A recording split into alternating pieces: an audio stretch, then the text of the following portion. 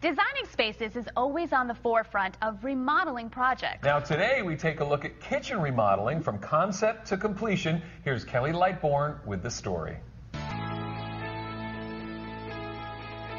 The thought of a kitchen remodeling project can be overwhelming. Not only are there practical considerations, there are so many style options to choose from as well. You know you want it to look its best, but you also want it to perform all the duties of a fully functional kitchen. So where do you start? Well, Designing Spaces is here to help. With Connie Edwards, a certified kitchen and bath expert with 25 years of design experience. She's also the director of design at Waypoint Living Spaces. You know, Connie, it's so great to have you on this show. Thanks for having me, Kelly. You know, so now more than ever, homeowners are looking at, a remodeling project as an easy way to upgrade their current living standards. And of course, the kitchen is just natural for this kind of a project, but it can be a bit intimidating. So where do you start? It is a complicated process, Kelly, but the first thing I tell people to do is go through magazines, tear out pages of things that you really like, the look that just kind of strikes you. And then this is the next place you need to go. It's a dealership. Now that's a great idea because it seems to me that something could easily go wrong, especially when you're dealing with cost estimations. So do you think it's a good idea to bring in a designer from the very beginning? I do. They're going to be your guide through the process. Okay, and how do you even find a designer that kind of fits your style? I think you ought to ask your friends and find out who did a good job for them, and then go talk to them and see if you make a connection. Because that's the most important part, but then of course there's the budget. So how does a designer deal with a budget that's been set by the homeowner? It is an expensive project, but if the homeowner is frank with the designer, they're going to work with you, they're going to tell you where you can save and where you can splurge to get the project you really want. And they say design is in the details. So how important is it to pick something like, cabinet hardware? It's very important. I think cabinetry hardware is like the jewelry on a dress. You could actually change the look of a cabinet style by putting different hardware on it. So give it some real thought. And what do people typically overlook? I think people miscalculate just how much space it takes to put in an island. You have to have at least 42 inches of walk space between the other cabinets and the island, and if the other side of the island is a blank wall, you need at least 36 inches there.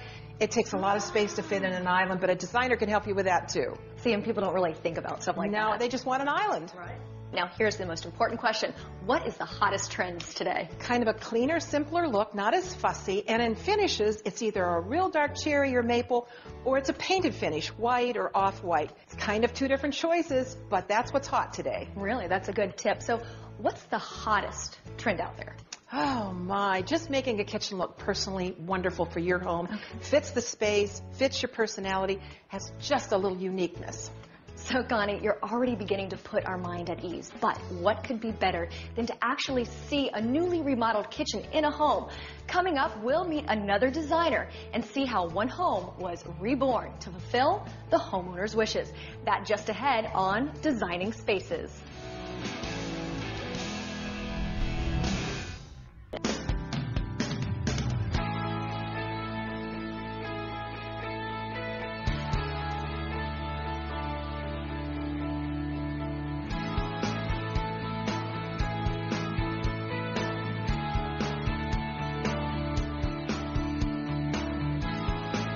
And Doug, obviously this is absolutely beautiful. So what did it take to actually capture the homeowner's vision? Was that we wanted to keep the appliances where they originally were. This is kind of important, especially if you're trying to contain project costs. Another opportunity that we had was the homeowner wanted to remove one of the soffits from one side of the kitchen.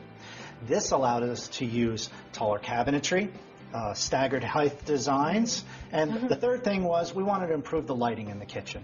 So it sounds like there's a lot more to lighting than just throwing up a few fluorescent lights overhead. Oh, much more today. We want to be energy efficient, that's for sure, but there are actually 3 layers of lighting that you want to have considered. One is overall general illumination, and part of that can be daylight. Here we have recessed can lights in the ceiling. You also want task lighting, and in this case we have under cabinet lights hidden kind of behind some beautiful molding on the cabinetry, and that lighting kind of just bathes the countertop in beautiful work lighting. And the last kind of lighting is accent lighting, And here at this beautiful home, we have some decorative lights hanging over the snack bar. I would say it absolutely is beautiful. So what's a realistic time frame for a kitchen remodel? Well, this was a really special project. The homeowners were fantastic. Our guys only took a day or two to install all the cabinetry. In some parts of the country, it may take up to 3 weeks or a little bit longer. Cabinets from Waypoint Living Spaces takes about 4 weeks from the time the order is placed. But remember, there's a lot of work that happens before you get to the point of placing the order. I'm saying it's definitely worth the wait because they are absolutely beautiful. So let me ask you, Doug, as the designer, what are the highlights in this kitchen? Well, Kelly, one of the most important things was, of course, by removing those soffits, we were able to use taller cabinets. We also had a multi-piece crown molding assembly, which looks absolutely gorgeous. And it's a great way to disguise an irregular ceiling. Another thing which is an absolute must-have is roll-out trays. Makes accessing the under cabinet space even easier. And it's definitely worth the wait.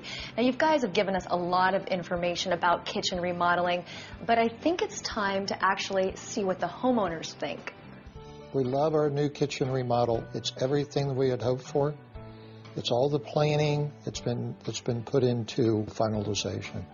The process was very easy for us. The designers helped, and they were just very meticulous about every detail. And one of my favorite parts is the rollouts. It's very easy to get to the dishes and hard to reach items on the lower shelves. And the crown molding is one of my favorite pieces.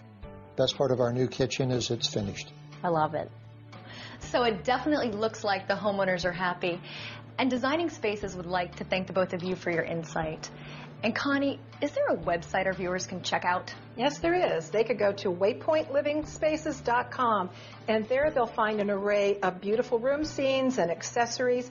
And while they're there, they can check out my blog. It's called Connie's Corner, and there's tips and design trends and beautiful projects, and I post once a week. Well, it sounds like it's a great place to start. Thanks again. You can also go to designingspaces.tv to find that link, or click on our video to watch this part of the show again.